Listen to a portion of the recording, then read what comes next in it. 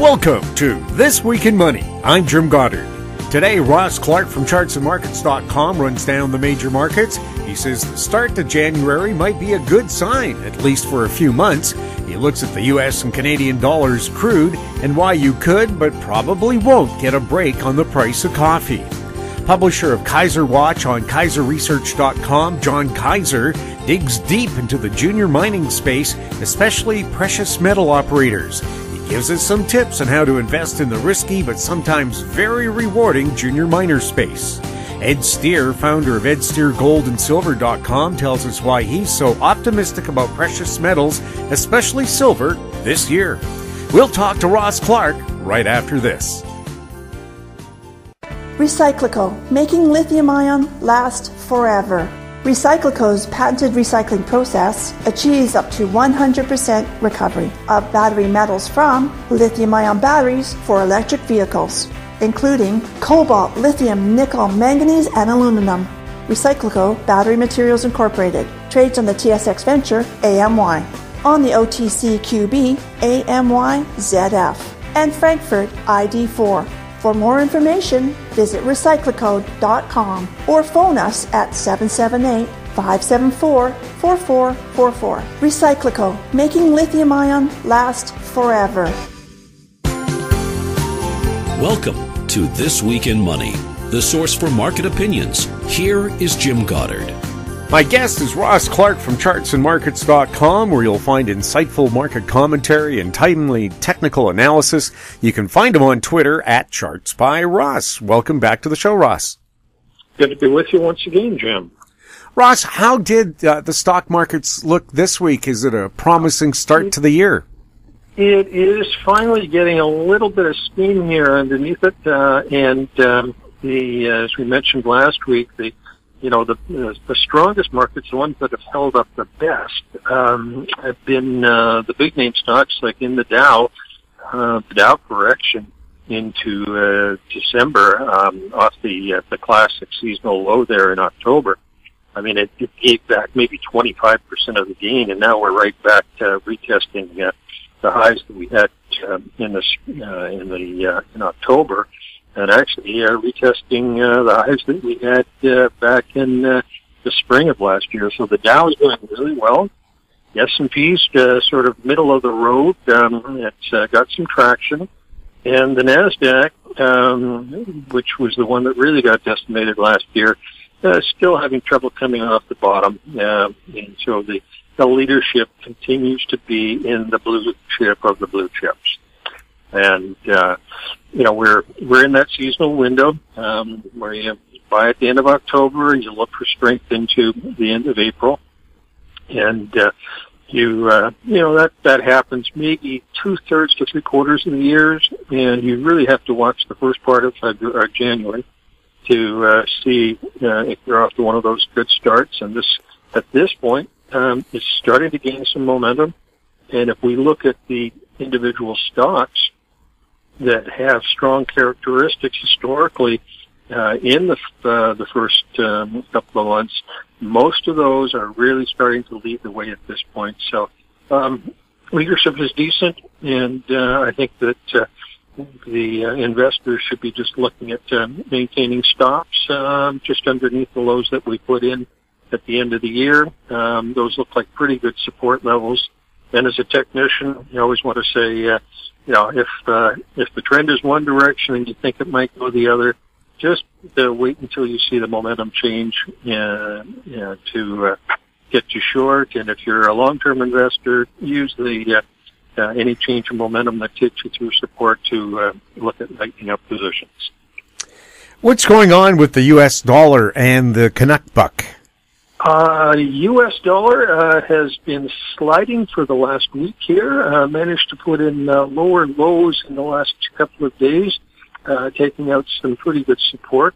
We had looked at the 104 as a support area with 108 as resistance.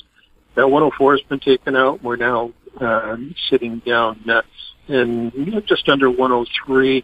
And this is testing the levels that we saw for the highs in 2016 and in 2020. Now, of note, the when we were up around the highs, we were getting all of our exhaustion signals, which indicate that, market was overdone. And it wasn't just on the daily or weekly charts. These were on the monthlies. And so as we were up at 115, we knew that any change in momentum had the odds of bringing us back to the 20-month moving average, which is what we had seen historically going back all the way into the 1970s. And as of this week, we are within a hair of doing that. The moving average now sitting just around 102 or 101 and a half. As I say, that's also a test of the highs that we had in the last 4 or 5 years. So wouldn't be at all surprised to see the dollar index find some support in here. Going to need to close back above 104 to indicate that there's been a momentum change once again to the upside. And if we look at the other currencies, the Canadian dollar has just been biding its time. Had a decent week, 74.62 at the end of the week. Still looking at 75 as a pretty key resistance level. There has been support as far as the oil market is concerned. And with the interest rate moves, the U.S. with inflation dropping a hair on both sides of the equation, been enough to put a bid into the bond markets and narrow some of the spreads on the interest rates. So between Canada and the U.S., that's helped the Canadian dollar, but I think that there's still some pretty good overhead resistance here. What's going on with crude? Crude, it's had a decent week, just like most items here. As far as this action is concerned, we're up to the 50-day moving average at $80, and that has been resistance on probably, what do we got, 1, 2, 3, 4, 5, 6, 7 of the last rallies since we peaked in May. So this is a key level right there, and I think it will need to have a decent close through 80 to say that there's a bottom in place. We're into a seasonally favorable period, so if it does start to gain a bit of momentum, I think you could be looking for a decent trade there. In the complex, nat gas has been under pressure, which is normal, and that would typically stay down well into February. However, the trade here to take a look at is the gasoline, where we're starting the beginning of the seasonally favorable period, and that's coming off what's a double bottom right now in terms of pricing. The UGA is the ETF that the investors can take a look at. It's double bottomed around 50 and starting to show a little bit of signs of strength here, and that one could be probably a buy and hold for a number of months. That has had some pretty good years with runs on the upside. So that's one to take advantage of. Ross, you're also saying we might want to pay attention to how much we're paying for coffee at our local supermarket or Timmy's. Yeah, I'm always interested when you see some of these big runs in commodities, and they get the headlines, and then the public sees the movement in prices on the store shelves. It's amazing how slow prices are to ease back down. The price of coffee was up at $2.60 a year ago, and it is now down at $1.50.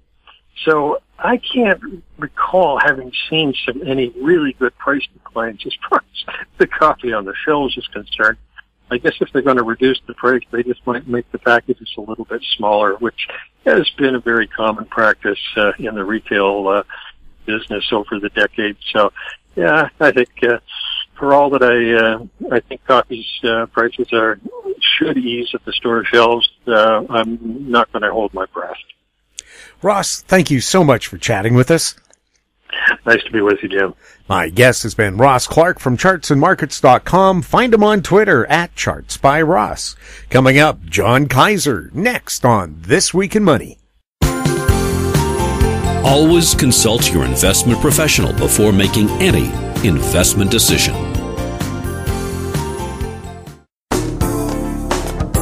Don't miss out. Stay informed. Receive the HowStreet.com weekly recap with thought-provoking podcasts, radio, and articles delivered to your inbox. Sign up for the HowStreet.com weekly recap on our homepage at HowStreet.com.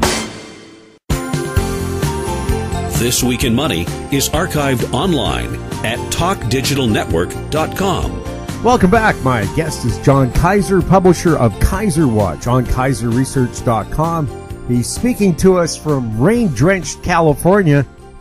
John, welcome to This Week in Money, and is it just like being back home in British Columbia? Yes, Jim, I'm happy to be on This Week in Money, and right now we're having a bit of a reprieve. More storms coming in.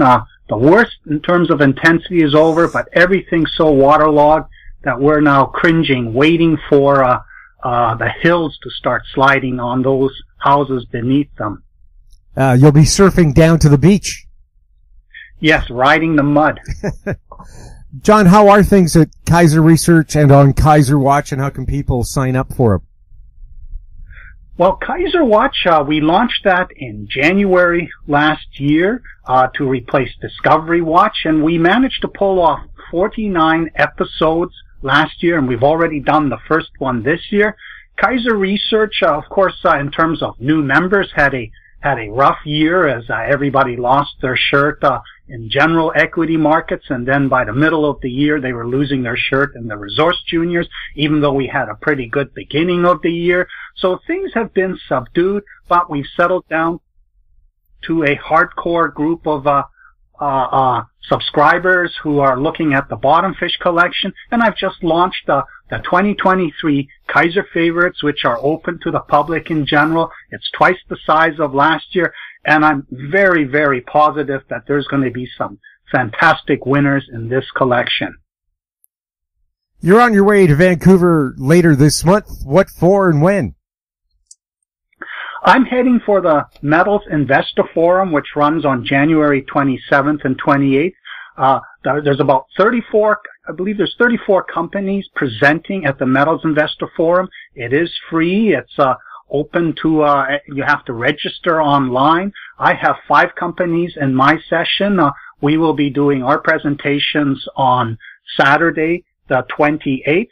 And then following that is the Vancouver Resource Investment Conference running Sunday, Monday, the 29th and 30th.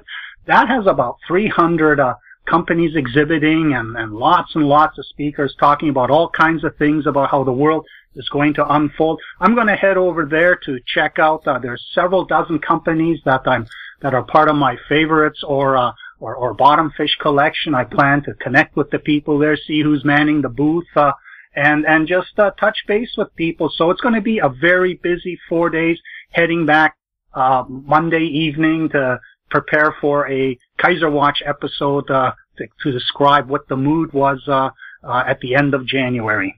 Can you tell us about your bottom fish list and how many companies you usually follow at any one time? Now, something to understand is that Kaiser Research is really a research platform, and it covers about 3,000 companies involved in the resource sector, listed on the ASX and also the Canadian stock exchanges. And the goal is to collect all this information and make it available through the online search engine that we have, so that individuals, ones who are likely smarter than I am and more sophisticated in terms of understanding what makes these companies tick, they can track those stocks down just using their own filters.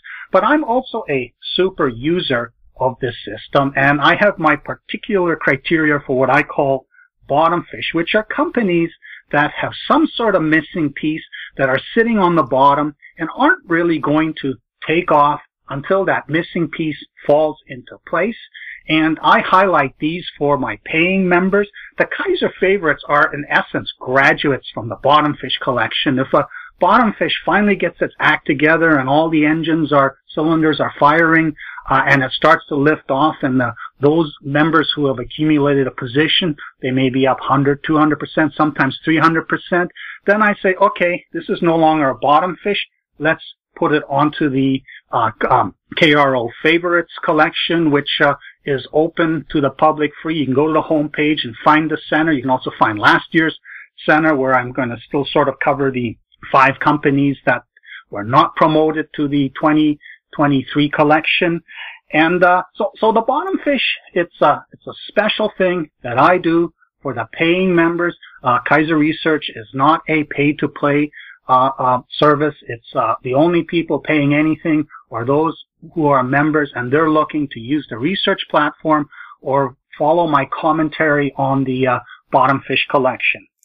With so many companies trading at depressed market bottom prices, what are you looking for to call something a bottom fish worth accumulating?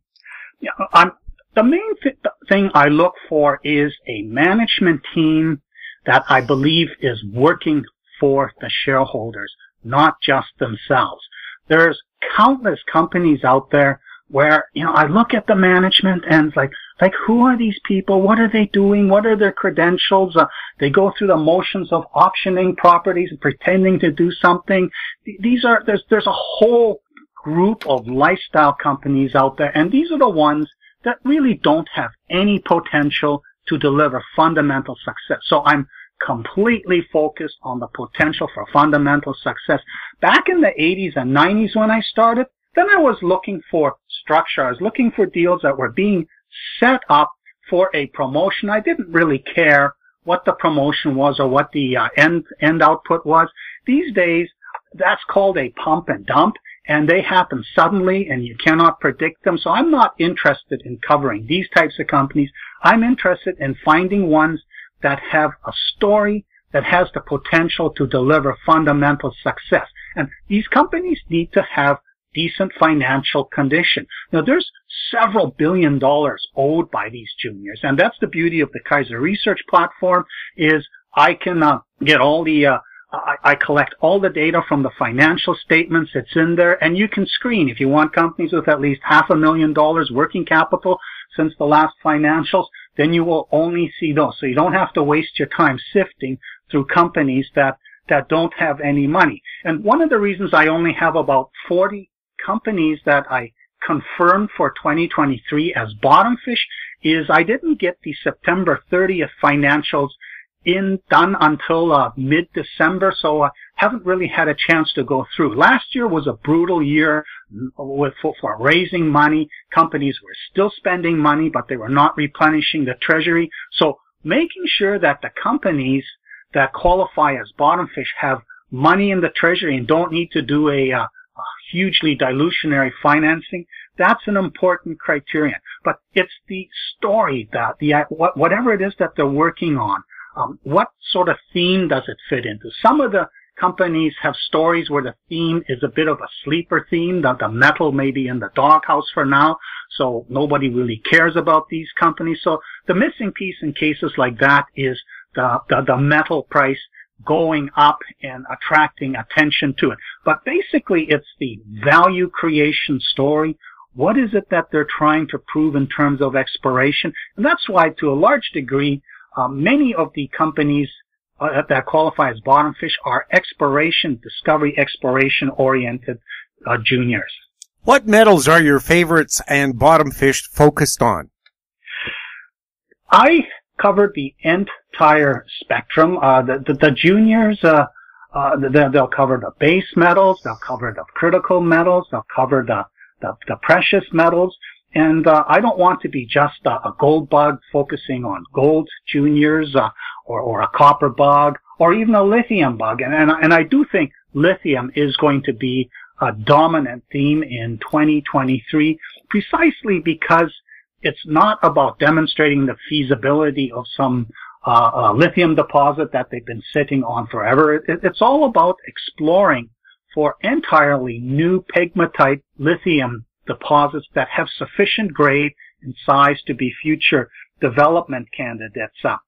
In terms, so the metals, I'm interested in all of them, but perhaps a variation of this question is, what areas are you interested in? And I've realized that I'm very biased towards Canada and the United States. I'm leery of Latin America because There's a lot of resource nationalism starting to creep up. Local stakeholders are becoming ever louder about complaining about a mine in their backyard. Brazil in South America, I'm still interested in. Mexico, I'm concerned about the direction that AMLO is taking things. I was not impressed that he nationalized all the country's lithium potential last year. And of course, Central America, that's a disaster area. So Southeast Asia, I'm not particularly excited about. Australia, I think, is a great place to focus for exploration and advanced project. And certain countries in Africa, such as Botswana, Namibia, and Zimbabwe, I'm interested in, and Scandinavia. That's another area that I'm interested in. And in terms of sort of the stage, I am most interested in discovery exploration because the S-curve happens not with from the valley, the value trough that comes when you're plotting through the various PEA, pre-feasibility and feasibility study stages. The only action you get in the market is when the metal price suddenly lurches higher and drags up the implied economic value of the project. No, it's the early stage, the target testing, the discovery delineation, how big it's going to be. That's where the market's imagination can run wild. And heading into this year, with all the uncertainty about will we have a recession, how high will interest rates linger, will they torpedo the real estate market, how subdued will the public come, will high interest rates attract everybody's money after a decade of having very low yielding interest rates. I'm interested in discovery stories because when they start to happen, they are standalone. Nobody cares about all the other macroeconomic backdrop. Are the big stock markets an important indicator for how the junior miners should be doing? You know, the last decade, the general equity markets were fantastic. And of course, the bond markets all reached a limit when yields dropped. In some cases, they were negative. So everybody who owned bonds made a ton of money, but then they stopped making money on it. And if you bought new bonds, you were buying it at extremely low yield. But the whole quantitative easing cycle of the past decade, that really pumped up the general equity markets. And ultimately, it also pumped up real estate. So this was a very, very good period in general. But it was a bear market for the resource juniors. It was terrible. And the risk capital went into crypto and cannabis stories, which had winner-take-all dynamics. Gold, because inflation was very subdued, gold kind of just lingered there. It was at a price where the real gain, it was not a significant real price increase, even though it had gone from sort of the $400, $500 level in the mid-2000s to as high as $2,000, but settled back to $1,200, $1,300. I mean, $1,300 was the $400 gold in 1980, adjusted for inflation, to the present. And so there was no low-hanging fruit left. The costs had gone up in the period. So it was a rough time for the juniors. And heading into last year, when it was end of 2021, I had 150 bottom fish in my collection. And, I expected the general equity markets to finally head into a downturn because the inflation wasn't going away. The supply chain problems weren't easing. China was trapped in its zero COVID problem. I didn't expect that Putin would invade Ukraine and disrupt things even further. But I expected the resource sector to buck the trend because one of the fallout of bear market for the past decade is that the producers stopped exploring aggressively, stopped developing new mines because they had oversupplied the demand growth that came with the China super cycle. And they got punished for it, and metal prices went sideways because there was plenty of supply. And so there also wasn't much interest in the resource juniors. So even though the general market was great, it was a bear market, but I figured with the supply-demand imbalance changing as the economy continues to grow, eventually demand will outrun the supply, and we will get a boom in the resource juniors. And in the energy transition, with its creation of new demand, new usages for say, copper wiring all those future electric vehicles requiring a lot more copper than your traditional internal combustion engine.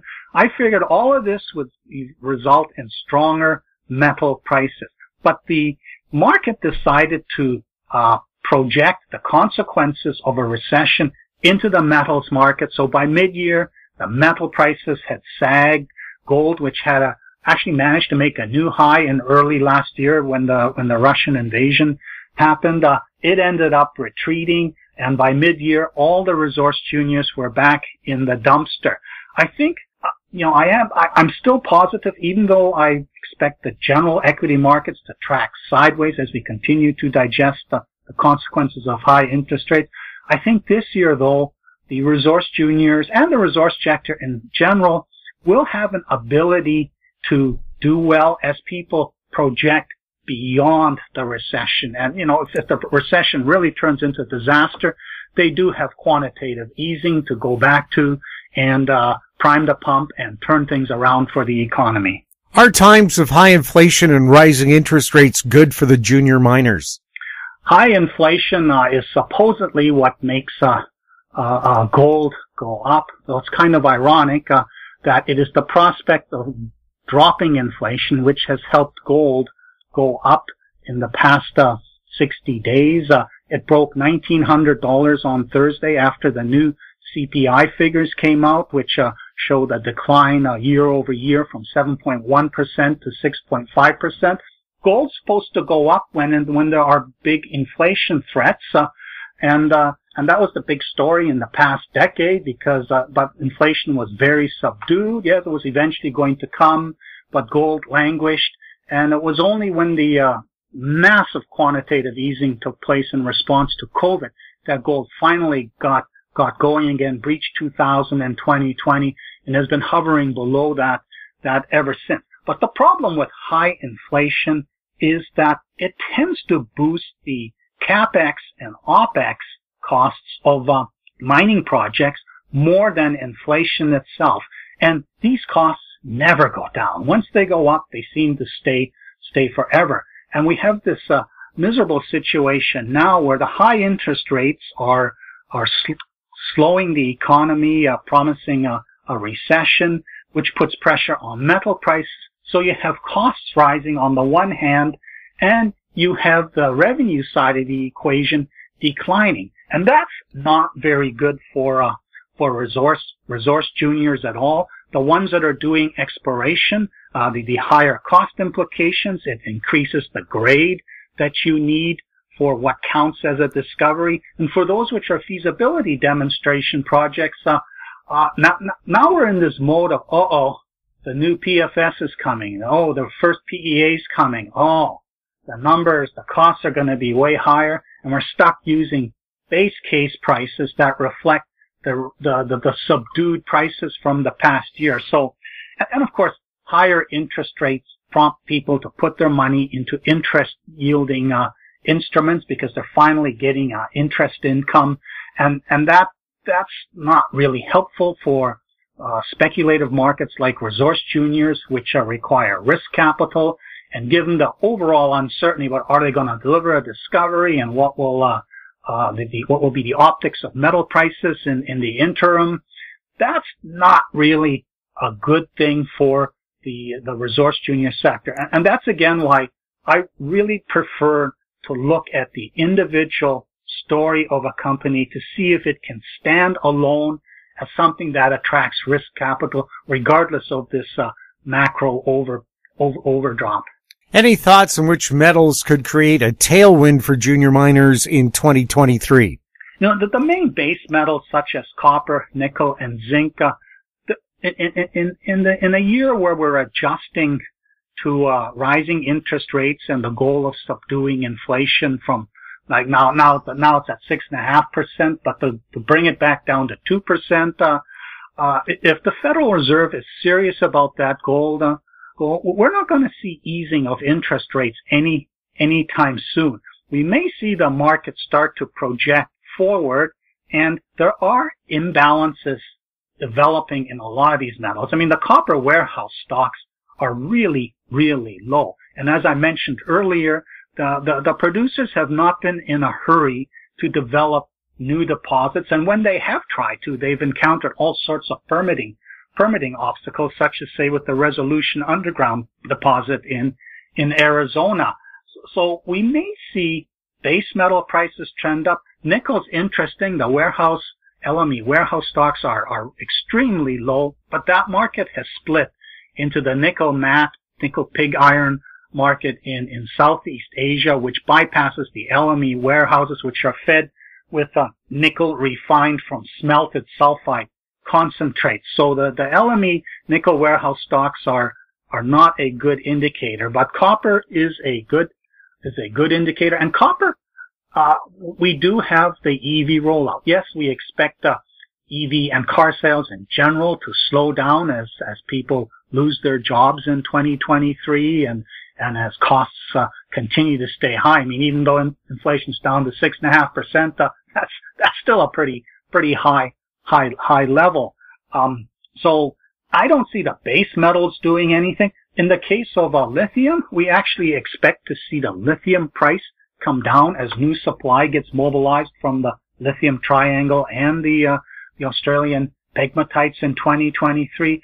That $30-$35 per pound number, and it looks really good, has very exponential appearance. But I think it could settle back into the $10 to $15 per pound range, and that would not be a tailwind. But I think the whole idea behind Lithium Mania 2.0 goes well beyond this retreat. $10-15 a pound is still good. This is like watching gold go to $850 in 1980, and then crying in your beer when it dropped back to $400, which was still 1,000% higher than where it started eight years ago, and that turned into a tremendous exploration period for the juniors. So I'm not sure any metal can really create a tailwind right now. Gold, as it's developing an uptrend, and it's not so much worries about inflation grows bigger than the cost side, so you get greater total profits as a result of gold tracking inflation. But with gold, we have this this geopolitical backdrop of autocracy squaring off against democracies, and put the desire to shift away from the U.S. dollar as the global reserve currency and the currency in which global transactions get settled. Nobody really wants any of the other currencies, but gold is kind of this asset class that stands alone. So central banks have started buying gold, central banks from these autocracy countries, rather than U.S. debt instruments. We may see that trend continue, and we may see investor interest also grow in the idea of gold as this hedge against the uncertainty of a world whose power balance is changing. What's the latest on Lithium Mania 2.0? Well, as I mentioned, the expectation is that lithium carbonate prices will decline this year as new supply comes on stream. And the real question is, how low does it drop? Now, back in 2015-17, when we had Lithium Mania 1.0, it was between $10 and $15 a pound lithium carbonate. But then the Australians mobilized all this new pegmatite sourced supply, and by 2018, it had tanked to below $3 a pound, where these pegmatite deposits don't really work. So we had this lithium winter between 2018 and 2020, where the price was not really conducive to developing any lithium deposits.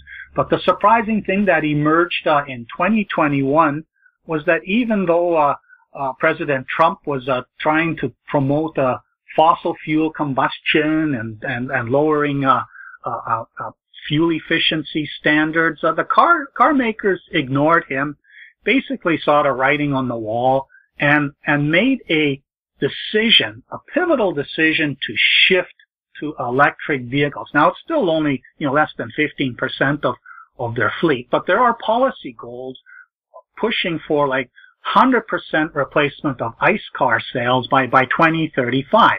And the car companies have invested now so much money that they are beyond the point of no return. So we will have this periodic back and forth where suddenly there's more supply of lithium than demand, such as we witnessed in 2018-20. Then suddenly that reverses.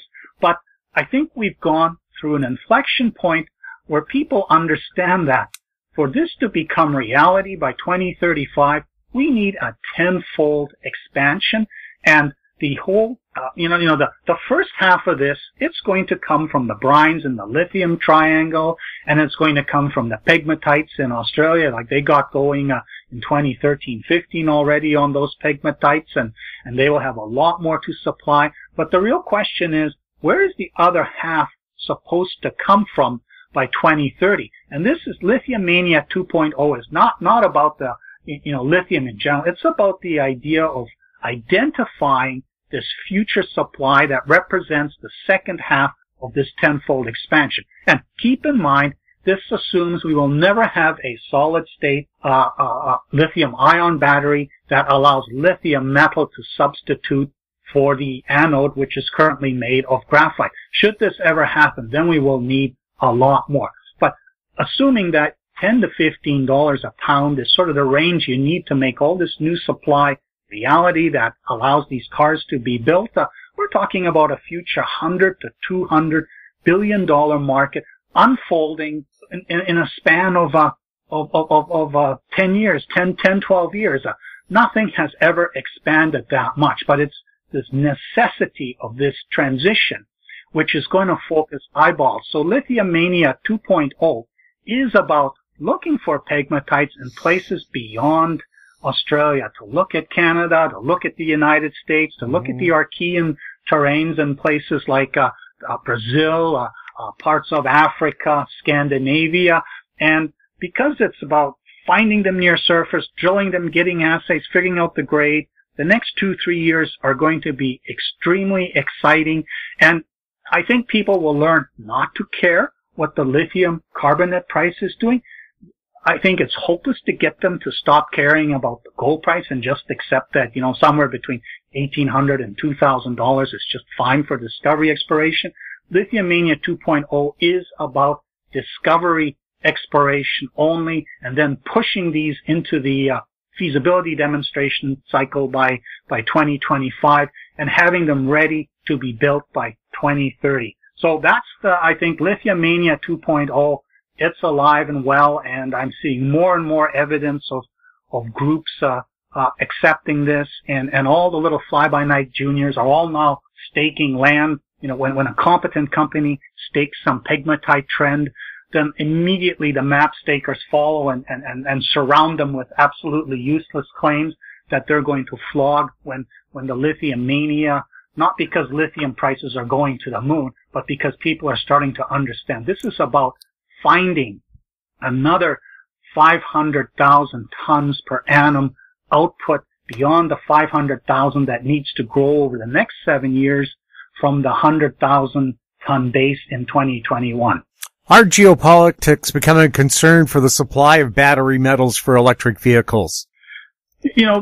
With regard to battery metals, cobalt, which is used in the cathode, is the only metal, because its supply is so concentrated in Congo, that has a geopolitical problem. But the key metals like lithium and nickel, they are spread out amongst a wide range of countries.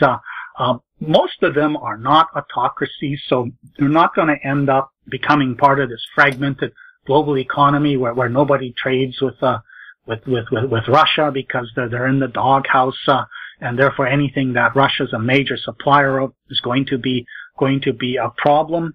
I think the question might be better rephrased. One other thing, graphite. That may end up being a problem because China is a dominant producer of graphite, and China really, in terms of the geopolitics, they are a potential big problem because their stated ambition to make Taiwan one with China, to have it stop being a democracy that ends up as an embarrassment for the Chinese autocracy, if that ever ends up resulting in a serious blockade or even an invasion, that has serious problems for anything that comes from China. And with regard to battery metals, it's more the concentration of refining and processing of battery metal inputs like lithium that's all based in China. But everybody's aware of this problem, and refineries are being built outside of China so that these lithium that comes from Australia, from South America, eventually from Canada, it's not going to go through China. But when you look at the broader question of the metals required by the electric vehicle, in the case of copper, well, you're going to need a lot more copper, but copper again comes from a wide range of countries, so geopolitically, that's not going to be a problem. But rare earths are going to be a significant problem because China continues to dominate, and although back in 2009-10, when Rare Earth Mania 1.0 was running, total production was about 120,000 tons a year, and it was coming mainly from China. Now it's about 300,000 tons, and it's expected that is expected to double. But the problem is only 15 to 20% of that is of relevance to the electric vehicles, and that's the four magnet rare earths: neodymium, praseodymium, terbium, and dysprosium. So and they now represent typically 80 to 90% of the value of the dozen or so rare earths that can be recovered from a rare earth deposit. So if rare earth supply ceases to come from China, that's going to be a problem. Now, companies like Hitachi claim to have created a ferrite motor, which is as good as a rare earth-based magnet motor. It weighs 30% more, but it's not like the motor is the entire weight of the car, so that's not such a big deal. And that could end up making reliance on rare earths irrelevant. But as far as I can tell, this is still just a computer simulation, and we are many years away from commercialization of a rare earth-free motor that the electric vehicles will use. So I think rare earths are a important problem, geopolitical problem for the future of the electric vehicle sector in general. Not so much a problem, battery metals themselves. That's more a question of, is there going to be enough supply to build those batteries that are supposed to fill all those cars that they hope to sell by 2035? Gold and silver seem to be moving higher. How are the junior miners responding? I really hate it that every time gold starts to go up, it breathes life into the junior sector, as if this is like, the holy grail for making money through exposure to a gold junior. And what I hate about it is that when then gold reaches its limit and sags back, it sucks the air right back out of the junior sector. What we need for gold is a narrative that says gold will be trending higher in real prices. It's not just going to be this, fiat currency debasement alternative. That doesn't really help the juniors because, if the fiat currency is debased, the costs of everything go up. It doesn't make a marginal deposit profitable just because the gold price is reflecting the fiat currency debasement. And because we price everything in the fiat currency, it's really a dumb circular argument with regard to gold. But coming up with an argument as to why gold can chug through $2,000 and at $1,536 right now is the inflation-adjusted price of gold from $400 in 1980. And so currently around $1,900, it's between 20 and 25% real gain. But that's not really enough. After 3 decades of mining in response to gold that had gone up 10 times in price, they've doubled the above ground gold stock. All this gold is just sitting there doing nothing, unlike all the other metals. And this is what distinguishes gold from silver. Silver actually is fabricated into doing something useful. That, of course, means you can recycle it and use it for something else. It's also a byproduct from other mines, so, the companies just produce and sell it for what it is. But if a, macroeconomic or new usage demand comes for silver has the potential to go up in real prices, and that's not necessarily going to increase the supply of silver because it's mainly a byproduct, and they're not going to change the throughput of a major mine just to make more silver. So silver could get its own sustained uptrend, but it has nothing really to do with the whole sort of alternative asset class. In the case of gold, we need a story that says it's going to trend higher, eventually be a $3,000 metal, which would make the $12 trillion value of the above ground stock worth $18 trillion at $3,000 gold. But if even if inflation plods along at the 6% or so, a gain to that level relatively rapidly and sustained, that would turn high-hanging fruit into low-hanging fruit. It would lower the grade that counts as a discovery. And for existing ounce in the ground system, if the costs are rising less than the real price of gold, then you have an excuse to develop it and mobilize the new supply. Do people have different investing, speculating strategies when buying junior miners? My own strategy is to accumulate unloved companies, the ones I call bottom fish, that have some missing piece that I can identify and make some sort of calculation as to what the likelihood is that missing piece will fall into place. And when this stock starts going up, I just worry about my selling strategy, and I know I'm always going to be wrong because I'm going to sell some too soon, some too late, and then at the end of the day, I have the additional aggravation of sending a capital gains tax to the government. So that's my strategy for the juniors, and it is not the strategy of most people. The strategy for most people is to find something that's moving up, jump into it, ride it up, and sell it and go buy something else. And we had that happening in the second half of 2020 when gold charged through $2,000, and all of a sudden, I was getting subscribers coming out of everywhere, and they were clearly just momentum traders. If you're going to play the junior game, you should focus on what I call fundamental outcome gambling, which is the idea is you look at the fundamental potential of a story, and if they succeed in delivering it, what would it be worth? And you divide that by fully diluted number of shares, and you get your future price target. And I'm looking for 5, 10, 50 baggers in this sector, but I want to have a vision of what the company's trying to do that could actually deliver that. So my trading strategy is not to chase stuff going up. With regard to Lithium Mania 2.0, I think that will become a bubble where everything goes up, and then somebody's going to pump it and it'll go higher, and people will trade that game. But right now I'm sort of looking at the entire universe, figuring out what's what. The Kaiser research platform, I selected some as bottom fish, some as favorites, but all of them are there for people to look at.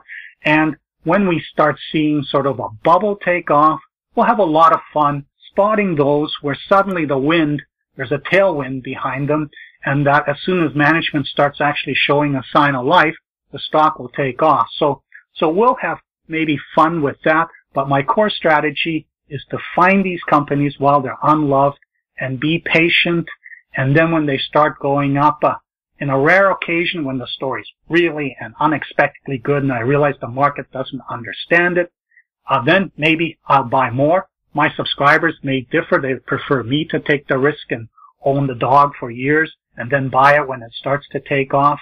That's also a legitimate strategy, but these are people who are watching these stocks. They understand what it is.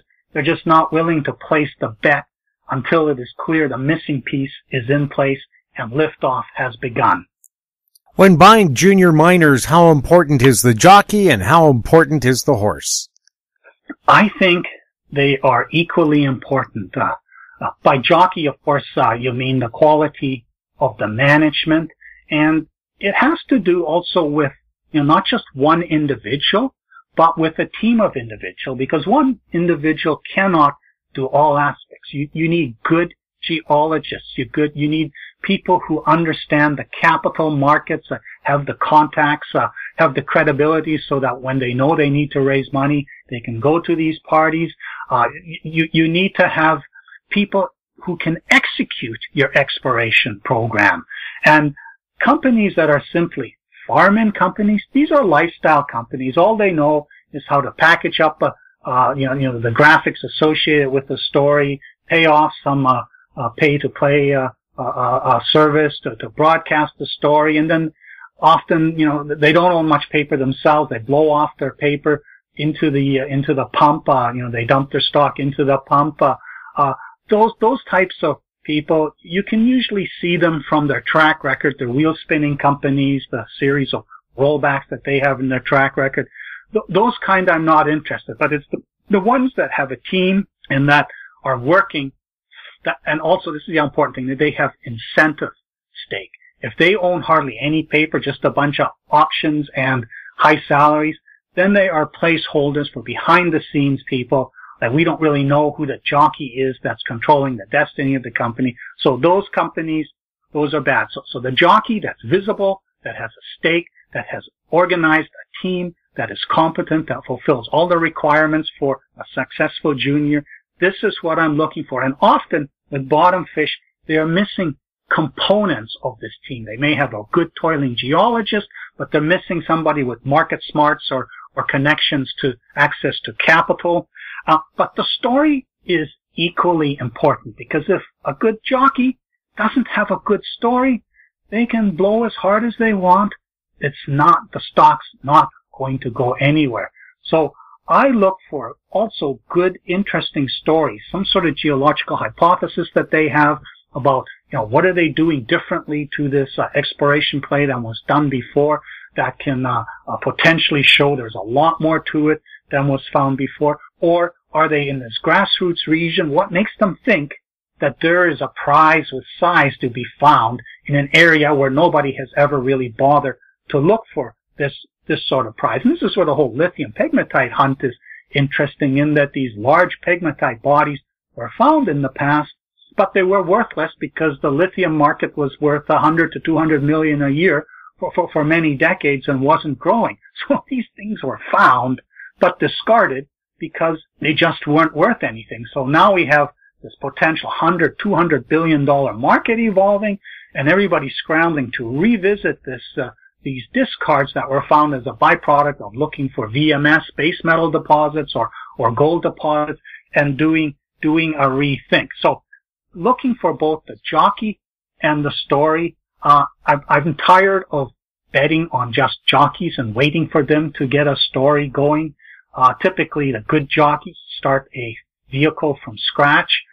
They position themselves and their backers privately. They come public. They open high. And so there's really no lucrative entrance for that project. I do like it when their company's been around for a while. They still have a meaningful stake. And one of their projects starts to develop a story that's interesting. And so that's the best bottom fish of all, where you've got a proven jockey who's in a down cycle at the moment, and the fundamental work they're doing on their projects is delivering something new and interesting, which the market is ignoring because this jockey hasn't done anything wonderful for a while.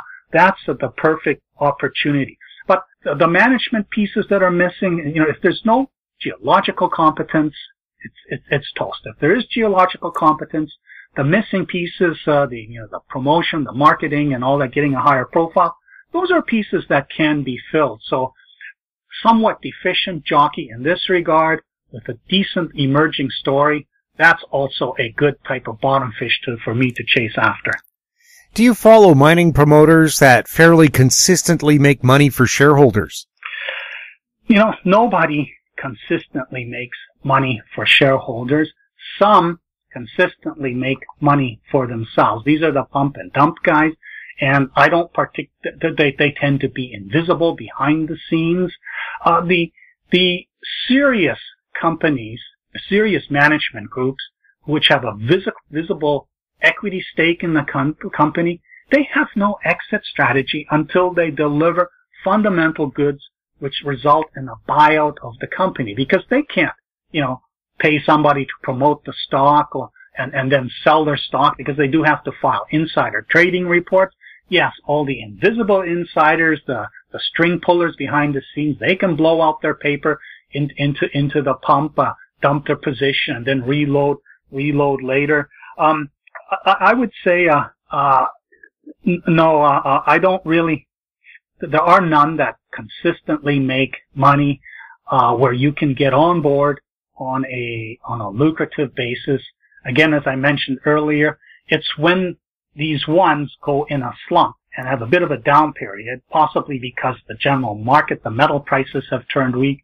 Yes, then it's interesting to check them out, because they have the skill set to roll up their sleeves first when the general market sentiment turns positive. But we've just been through a rough 10-year bear market for the resource juniors. It's been a very difficult period. The ones that have had success, they've done it with individual stories that stand out, that didn't really wash over and have Me Too replication going all over. It'll be nice to actually be in a market where even where everybody, even those semi-retired, can come back out of the woodwork and deploy the skill set that they developed over the decades. What percentage of management groups running junior miners do you think actually care about shareholders? That's a very subjective question. I wouldn't really have any answer, meaningful answer to give to that. But again, it's last year I had 150 companies tagged as bottom fish. Right now I only have 40, but I'm going to be adding more this year as I get time to go through the financials and look at how these companies look after a pretty brutal 2022. And there's a field of a couple thousand companies, and I would say anywhere where you see management has skin in the game, they probably belong to the percentage that care about their shareholders, because they're only going to make money for themselves if they also make money for everybody else.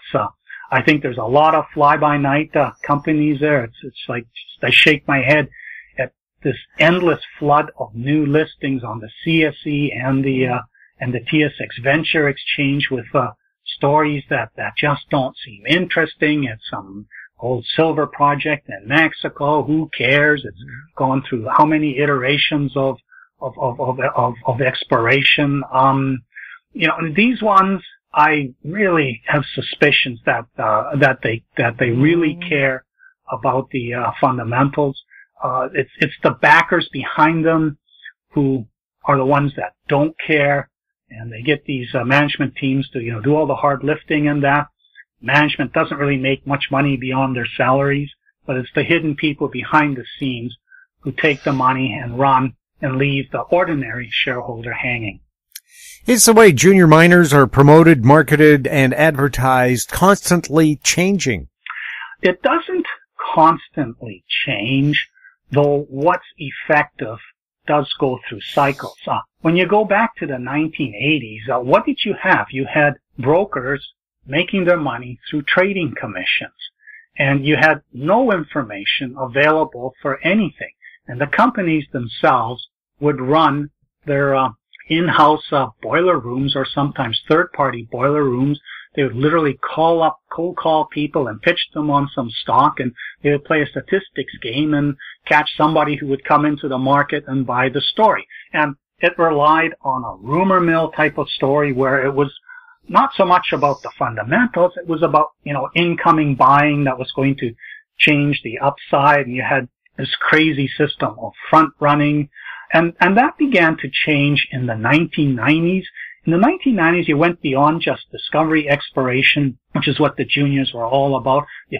You went into these third world frontiers after the Soviet Union collapsed, and a lot of these autocratic countries suddenly opened up and became available for exploration by Junior. So that ended up attracting institutional backing. That was also the decade during which the brokers started. The brokerage system was deregulated. Discount brokers showed up. And it was also the age when newsletter writers emerged as independent analysts, like Bob Bishop's Gold Mining Stock Report, and then later on, the Kaiser Bottom Fishing Report. We were no longer working for the brokerage sector, and we were making our money not from being paid by the companies or bribed in some way, but we were making our money from the fees that subscribers were paying. And these were subscribers who were no longer with full-service brokers, because the full-service brokers were shifting to high-net-worth clients. This was a period, and this also extended into the 2000s, where private placements became a major source of commission, because you were making from 8 to 15% commissions on these financings. You could only do them with accredited investors, the millionaires, and the smaller investors, the retail investors, they just weren't worth the bother. And with the emergence of the internet and the social media, original there was Silicon Investor, then Stockhouse, and now CEO.ca in Australia, Hot Copper. The retail investor also became empowered to have a voice that could be heard by everybody. Now, the problem was that it was all anonymous, so there was no real credibility behind it. But the 1990s into the 2000s, the newsletters that made their money from their subscribers, they became an important network hub. So the companies focused their attention on trying to get these newsletter writers to like the company and write it up, and then they would rebroadcast it. And that resulted in sort of a circular thing that, well, as people heard about the Kaiser Bottom Fishing Report, they would end up subscribing, and that fed everything. But in the 2010s, all of this changed. The fee-based newsletter writer basically faded. The social media world had expanded substantially beyond a few stock forums, and you had a new kind of marketing system called the free newsletter, the sponsored newsletter, where they could attract thousands, tens of thousands of people on their email list or with a Twitter following, and these people they weren't being paid by their audience, they were being paid by the companies to like the story. And that has become a major sort of force in the market, and you see some companies with huge line items for marketing expenses, like $1 million for 1 year, and they only put $1 million into the ground. Well, they were spending it on all these pay-to-play services, and that has marginalized the role of newsletters such as mine, because nobody wants to pay for the longer-term advice or ideas of independent newsletter writer who can only cover so many stories. I can't really know everything about all 2,000 companies out there. It's going to end up boiling down to maybe 100 that I know reasonably well. And of course, the public became less interested in fundamental outcome gambling, but more interested in momentum trading. And the momentum trading, Bitcoin and that's all just momentum trend gambling. There's no fundamental outcome, no fundamental story, except people like Cathie Wood braying about future $1 million price, as if there's going to be a bunch of suckers there to convert your $20,000 Bitcoin into $1 million Bitcoin and give you real money so you can buy real things. And they're hung with this thing, which is really an energy liability, unlike gold, which is stored energy. So I think right now with the slump, the pay-to-play services have changed. I think the future is one where the companies really need to focus on presenting their story, be better in articulating it, and then making it available to broad audiences. It shocks me how many companies don't have a Twitter account. I mean, it's a free way where you don't have to do double opt-in for emailing, yet people follow you. You use your Twitter landing page to direct people back to your homepage, which you have all your projects there. I see a lot of these garbage websites. You can always tell a pump and dump lifestyle fake, Junior, because the entire website is one big page of flashing stuff. It's hard to find anything. It's really just razzle dazzle. It's not a serious company trying to inform people who are making longer-term bets on the fundamental outcome of the company. And the beauty now is as the whole social media world matures, you have all these retail investors becoming influencers. And I think this new listed exemption financing listed issuer financing exemption, this life which allows an ordinary person who's not a millionaire to participate in a private placement, I think, although it'll be slow getting started, I think it will expand the audience out there, the retail audience that's interested in this sector, is willing to bet on the longer term outcome. And these are all potential influencers within their own social media networks. So I think in future, if the company articulates its story properly and it's one that starts to resonate, for example, like I think Lithium Mania 2.0 is a no-brainer to end up resonating with a very large audience, especially the younger generation audiences who actually want the energy transition to become a reality so that they have a longer-term future. I think this will make the whole sort of marketing much more organic and viral than it has been in the past decade, when it was really these high-powered network hubs of free information being pumped at the audiences against a backdrop of a general rising tide that creates the momentum of, capital coming in and out. And it's always the latecomers we hear about it last who end up stuck with the stock at a high price, which then falls after the pump is over.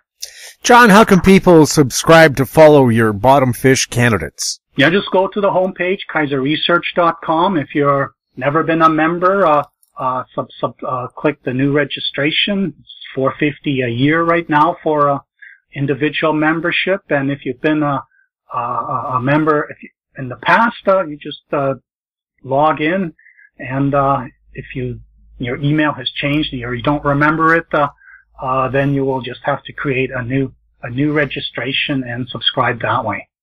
John, thank you so much for being on This Week in Money. You're welcome, Jim. My guest has been John Kaiser, publisher of Kaiser Watch on KaiserResearch.com. He was speaking to us from California. Coming up, Ed Steer, next on This Week in Money. Recyclico, making lithium-ion last forever. Recyclico's patented recycling process achieves up to 100% recovery of battery metals from lithium-ion batteries for electric vehicles, including cobalt, lithium, nickel, manganese, and aluminum. Recyclico Battery Materials Incorporated trades on the TSX Venture AMY, on the OTCQB AMYZF, and Frankfurt ID4. For more information, visit recyclicode.com or phone us at 778-574-4444. Recyclico, making lithium-ion last forever. This Week in Money is archived online at talkdigitalnetwork.com. Welcome back. My guest is Ed Steer, founder of Ed Steer's Gold and Silver Digest online at edsteergoldsilver.com. He's also director of GATA, the Gold Antitrust Action Committee. He's speaking to us from Merritt, British Columbia. Ed, welcome back to This Week in Money, and happy Orthodox New Year. Well, thank you for having me on, Jim, and greetings to you and to all your listeners. Ed, what's the latest on the commitment of traders numbers that came out on Friday? Yeah, well, they just came out about an hour and change ago, and they were very, very positive. They were much better than either silver analyst Ted Butler and myself were expecting. What we've seen over the last 2 or 3 months is a great reluctance on the part of the largest 8 short traders, and the eight big short traders are all bullion banks, investment houses, or hedge funds. And they've been short this market for the last 40 or 50 years, and we've seen a great reluctance for them to add to their short positions, because they control more than 50, these 8 traders, they all trade in unison, control more than 50% of the COMEX futures market in all 4 precious metals. And they've been very, very reluctant to add to their short positions in gold and silver, particularly silver. And what we saw in the report today was extremely positive, and it's, from a COT perspective, we're ready to blast higher anytime. No, it was an excellent report all the way around. Are there specific market indicators you're following in this report? Yeah, the big one is silver, of course. Anybody in who's following precious metals knows perfectly well that there's a real shortage of physical silver in the market, and that's the thing that I look at most. What are the big 8 short traders doing? The bullion banks doing, and like I said, they've been very reluctant to add to their short positions. The physical silver market right now is so short of metal, especially 1,000-ounce good delivery bars. It's that's the main thing. Gold is the same. I mean, there's not a lot of gold out there. I mean, the central banks of the world have been buying gold hand over fist, and China came out and reported buying 30 tons in November and 30 tons in December. Plus, they bought a 300 tons. Big surprise in the third quarter of this year. So I mean, there's a bank run going on in gold right now. So I'm looking at gold very carefully, but silver is where the real price explosion is going to happen when it does occur, and that's what I spend most of my time looking at in this report. I guess you pretty well said it, but what metals are you focused on at the moment? It's silver. Silver is by far has the largest short position of any COMEX traded product by a wide margin. It's been that way for, like I said, for 50 years, and platinum is right behind them on a short position. So the big 8 traders are massively short silver, massively short platinum, and short gold pretty good too. So, but silver, I've been urging people for years, buy as much physical silver as you can afford, load up on the silver miners, and the day is coming. Everything looks normal on the surface, but I can tell you underneath the deficit is creeping up, and it's going to bite the market sooner or later. Is the Russia-Ukraine conflict or the possibility of a China-Taiwan conflict having an effect on metal supplies and prices?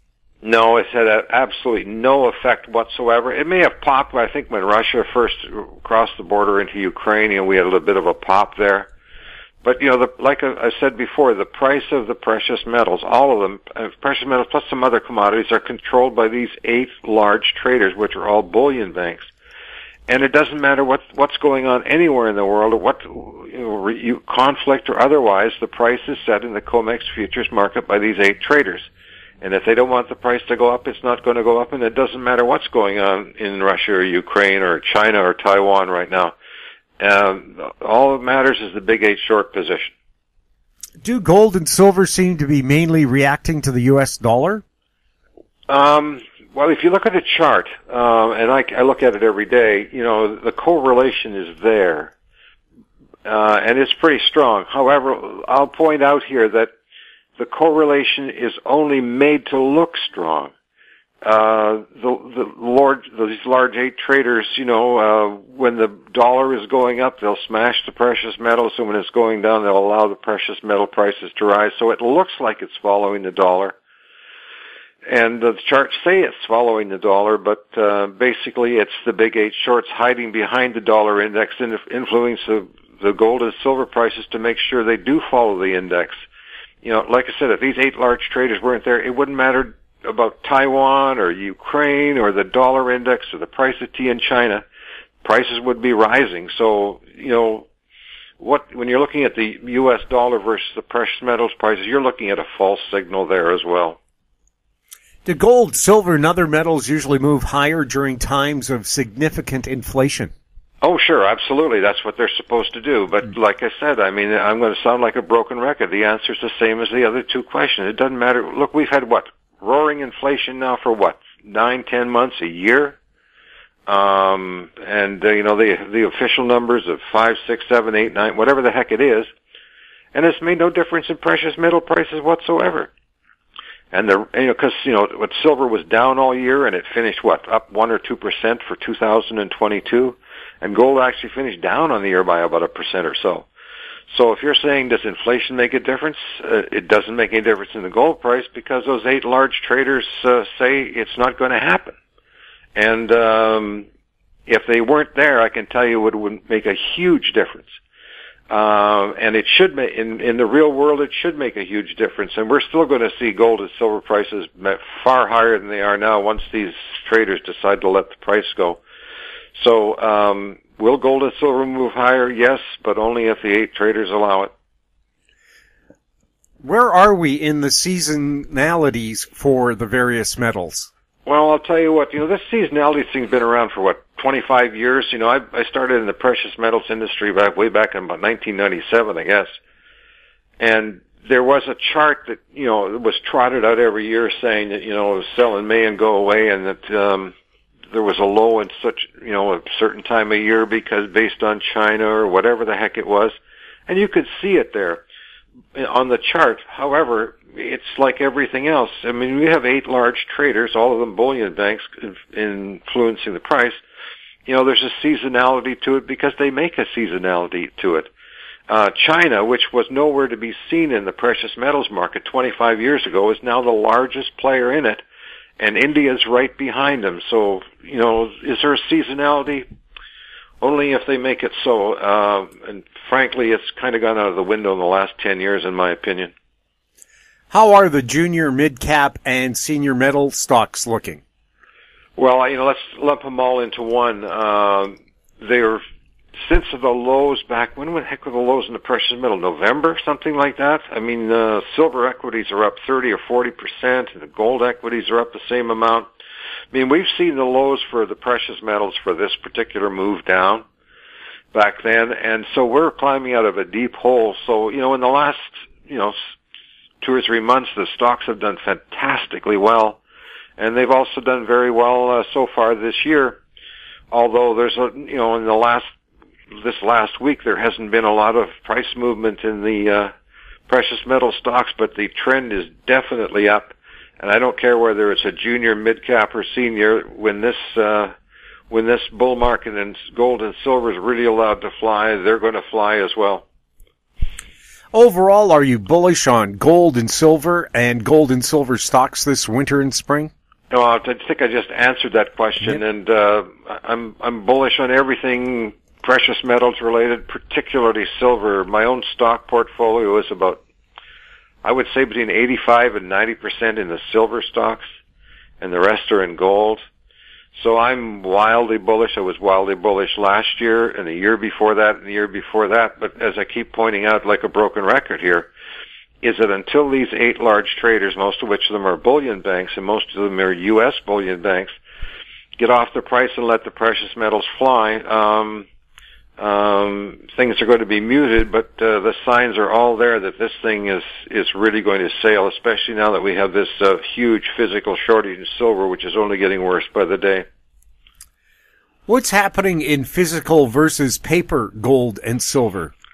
I think I've been talking about that all along here. The paper market is wagging the physical market. It's the paper market wagging the physical market. The physical market is totally controlled by the paper market, and until that changes, nothing changes. It's showing signs that, like I said, with the commitment of traders report, the big 8 shorts have been hugely, and I mean hugely, reluctant to go back on the short side, especially in silver. But right now, it's still the paper that's controlling the physical price. It's a 50-year price management scheme that's been going on ever since Nixon took us off the gold exchange standard back in 1971, and I remember that day well.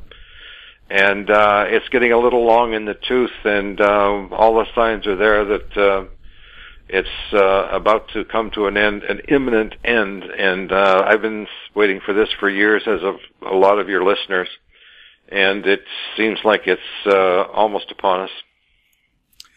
Are gold and silver coins still selling for higher than usual premiums, and is this an indicator for the future prices of gold and silver bullion? I'll tell you what, up until about, say, the first part of December, the premiums were absolutely astronomical because, the demand was huge and the supply is limited to what the sovereign and private mints can produce.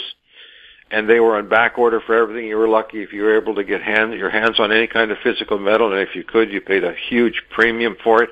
And this is particularly true of the American Silver Eagle, which was selling for like more than 100% premium over spot, and that's backed off a bit. And in the last month or so, you've certainly seen premiums on precious metals fall, particularly silver. And if you're ever going to be buying physical silver, I mean, we're in the calm before the next round of shortages begins. If you're thinking of buying physical silver or physical gold right now, the premiums are pretty low, and haven't been this low for a year or two. So this is the time to buy if you're ever going to do it. How's the gold-silver ratio looking? Well, now there's a real bugaboo. You know, I'll tell you something. Right now it's 80 to 1. I calculated it every day, and it was 80 to 1, yes, or 79.8 or something like that. Now, silver comes out of the ground. There's 7 ounces of silver mined for every 1 ounce of gold, so that means on a physical basis, the ratio should be 7 to 1. So if you do the math, silver should be selling for about 11 times what it is right now. 11 times 24, whatever it is in U.S. dollars, what, $275 an ounce? And in Canadian dollars, it would be over 400. I don't think we'll ever see that, but, 20 to 1 is certainly, or less, say 15 to 1. We're looking at the natural price for silver right now should be a very large 3-digit number. And in a market clearing event, it's going to become very high, but sooner or later, when this price management scheme does end, we're going to see a gold-silver ratio, a small fraction of what it is today, and that will certainly be reflected in the price, which will, like I said, be some rather impressive 3-digit number before this is all said and done. And if you're a so-called regular person and you want to take advantage of your advice, how do you do it? Do you go down to your local gold and silver coin shop and stock up there? Is there a way to find affordable physical product? Well, sure. I mean, if you live in a large city like Vancouver, Edmonton, Calgary, Toronto, wherever, in the U.S., Canada, or anywhere you live in the world, any large city will have several bullion dealers, and if you live in one of those cities, my urge is for you to get to know your local coin store very, very well, and they'll take very, very good care of you, and that's what I urge people to do. But if you live in a smaller place where there isn't that sort of thing, then you can buy precious metals on the internet, within your own country that, are very reasonably priced, and some of them would include shipping. But that's the way to start. Buy locally if you can, and if you can't, then find a reputable bullion dealer online, and there are lots of them around. Ed, you say there's a physical shortage of silver. What signs do you see that indicate that? Well, it's mostly in the 1,000-ounce good delivery bar market. The shortage has been going on now for a couple of years. And it all started when Wall Street silver showed up on the internet back at the end of January of 2021. And since then, the amount of silver good delivery bars in the COMEX has sunk well over 100 million ounces. The amount of silver disappearing out of the SLV ETF is just absolutely enormous. You're seeing huge drops in the LBMA silver inventories in London. Silver disappearing out of SIVR, the ETF SIVR ZKB, which is Zürcher Cantonal Bank in Switzerland. The short position in SLV is, I think it's around 46 million troy ounces right now. And the fact there's even a short position that size in SLV means that the physical silver is just not there to be deposited. I mean, there's just like 2.5 million ounces of silver disappeared out of the COMEX in the last 2 days. It's just disappearing hand over fist, and sooner or later this is going to result in a shortfall. Somebody's not going to get their silver, and we're going to see a silver squeeze. But the amount of physical silver in the wholesale bullion market is just vanishing like an ice cube on a hot day in Las Vegas. It is just disappearing, and that's why I urge people, if you haven't bought any or if you're thinking of buying more, right now, like the premiums are pretty small, the smallest they've been in a year or so, and if you're going to buy some, this is the time to do it, because sooner or later this supply squeeze is going to hit the the end user, like the Toyotas and the Teslas and all these people aren't going to be able to get it. And when we start running out of silver and at that level, then there's nothing in the world that's going to stop the price from exploding to the upside. Ed, how can people find out more about and subscribe to your newsletter? Okay, well, I've been publishing this thing now for, 15 years, started back in about 2007, working for Doug Casey. And now I'm on my own, and then just Google my name, Ed Steer Gold and Silver, and my website will pop up. And there's a tab there where you can look at a free sample copy of what I write. And if you're interested in the daily goings-on in the precious metals market, it costs the U.S. $100 per year, which at the current exchange rate is about, $135 Canadian. Ed, thank you so much for being on This Week in Money. Entirely my pleasure, Jim. My guest has been Ed Steer, founder of EdSteerGoldandSilver.com. He's also a director of GATA. He was speaking to us from beautiful Merritt, British Columbia. And that wraps up our show for this week. We'd like to thank our guests, Ross Clark, John Kaiser, and Ed Steer. And thank you for listening. If you have any questions for the show or for our guests, you can send them to info@HowStreet.com. I'm Jim Goddard. We'll be back next week with more This Week in Money. Comments made on This Week in Money are an expression of opinion only and should not be construed in any manner whatsoever as recommendations to buy or sell any financial instrument at any time. Archived online at TalkDigitalNetwork.com. This Week in Money is a production of Howe Street Media Incorporated. Executive producer is Tom Allen.